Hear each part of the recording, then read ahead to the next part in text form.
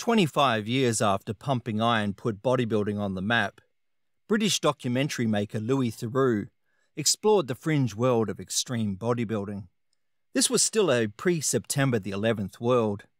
The internet was in its infancy. Social media was non-existent. Ronnie was a few years deep into his reign as king of the freaks. The sun was setting on the dying embers of the Weider Empire. Arnold was on the cusp of pivoting from action star to politician. And bodybuilding was at face value a very different landscape. I always find it fascinating when an industry outsider documents the postmodern freak show of bodybuilding to a mainstream audience.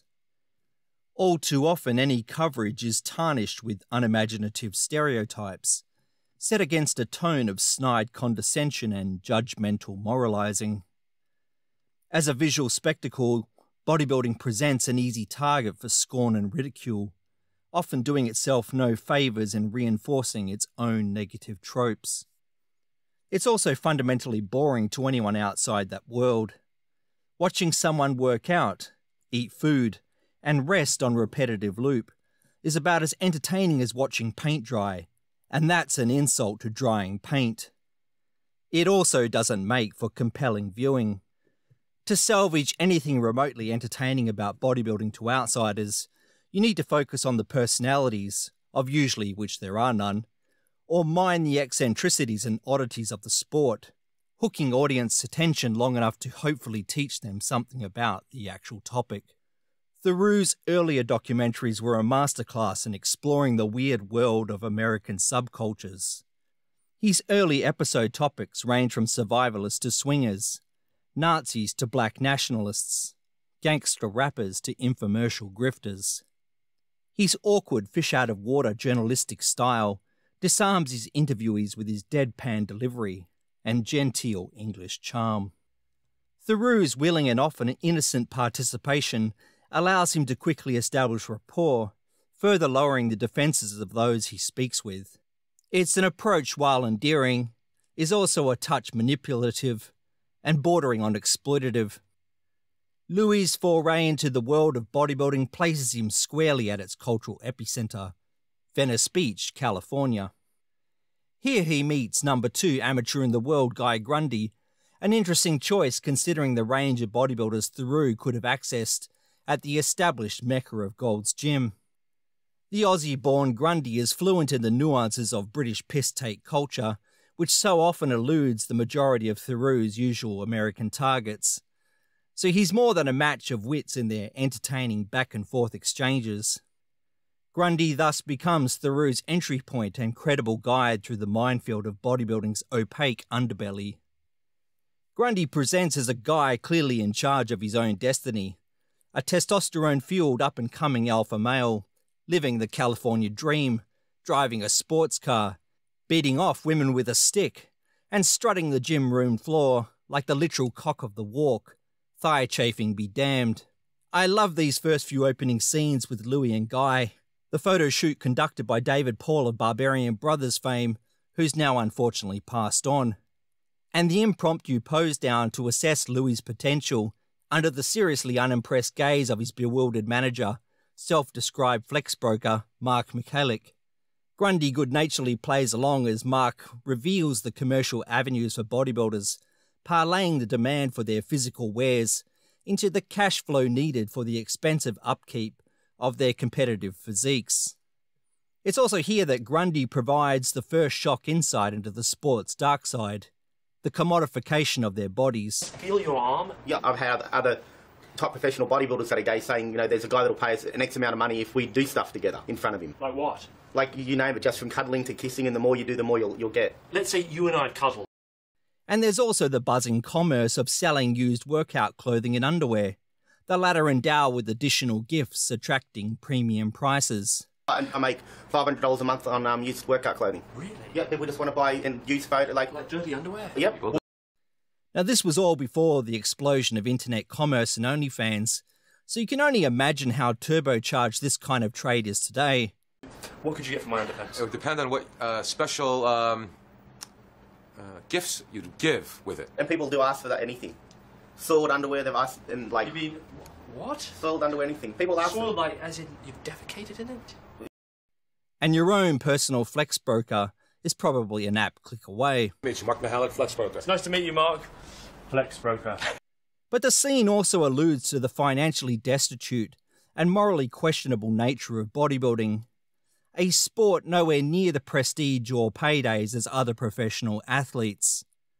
There's the undeniable subtext that even its top-ranked competitors need to stoop to selling their sweaty, shit-stained underpants just to pay the bills. A fact which Greg Valentino discusses in his book, that even Arnold may have participated in similar muscle worship sessions back in his earlier days. Louis next dives into a workout at Gold's Gym, the once iconic and proud mecca of bodybuilding.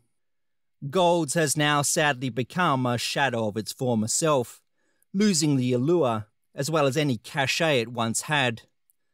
Bodybuilding's globalization has outgrown any historical sentiment or significance that Gold's Venuts once enjoyed. Aspiring big-name bodybuilders no longer have to pack up their car, travel thousands of miles, and risk a throw of life's dice just to make it big in the scene, which was once pivotal in transforming mere mortals into the identifiable living gods of the earlier eras.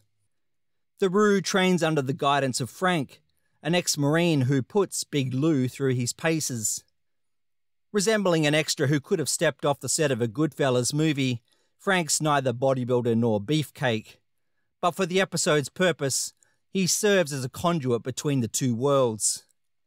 He discusses the unhealthy nature of the sport, while raising another taboo, the use of steroids in bodybuilding. Considering that this was the late 90s and not the $8.6 billion industry PEDs are today, the topic of steroids was still legally contentious and a sensitive topic to openly discuss. Steroid busts were an all too frequent, newsworthy headline of the times, and rarely discussed as openly as they are today with such impunity. It really is a different world. Theroux also meets another gym rat who speaks about the increased number of guys dropping dead in their 30s from steroid-related heart disease. When Louis raises the matter, we see an irked and defensive Grundy dismiss the guy as just another jealous hater.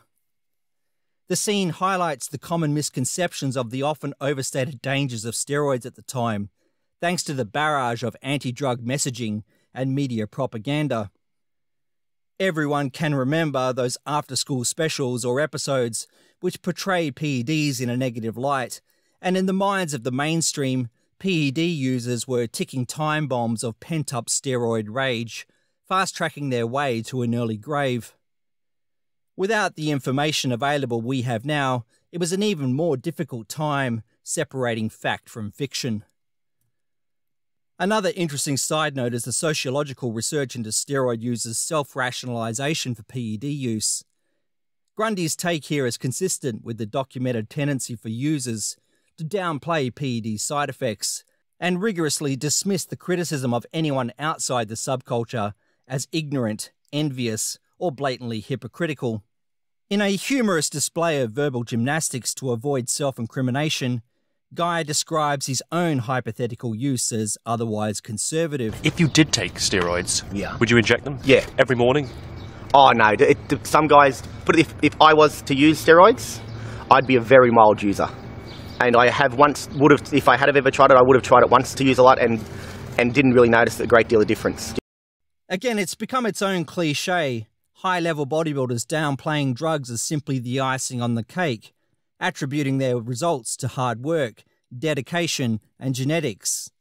Was it true in Guy's case? Perhaps we'll never know.